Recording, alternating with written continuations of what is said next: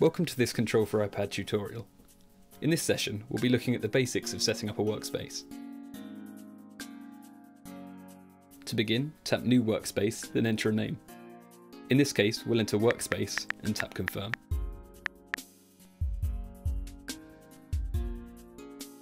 We're presented with a blank workspace with a single interface. To start adding controls, tap the pencil button in the bottom left sidebar. We can now double tap the interface to add a new control. The location you tap will be used as the insertion point. We'll begin by giving our control a label to make it easy to identify. Next, we'll set up a control protocol output. In this case, we'll use OSC. Tap the cog button to open the patch window, then the plus button to create a new patch.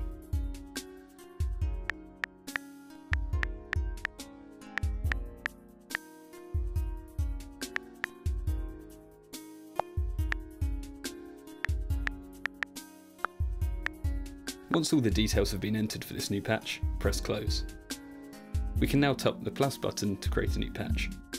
Once added, enter the parameters of the protocol, in this case /command/1, and select the patch. We can now tap Save. With the control created, we can resize and reposition it as required. To open a control settings, double tap it.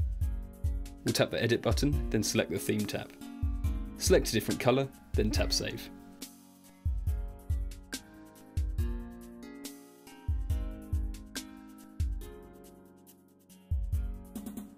In addition to buttons, Control for iPad provides many control types, such as sliders, steppers, playback controls for linear interfaces, and modules for external products.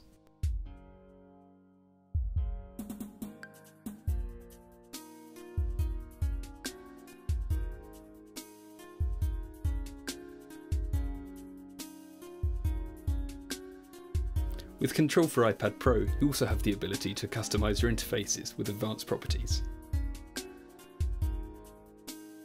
And with the vast range of control methods, you can communicate with a variety of products.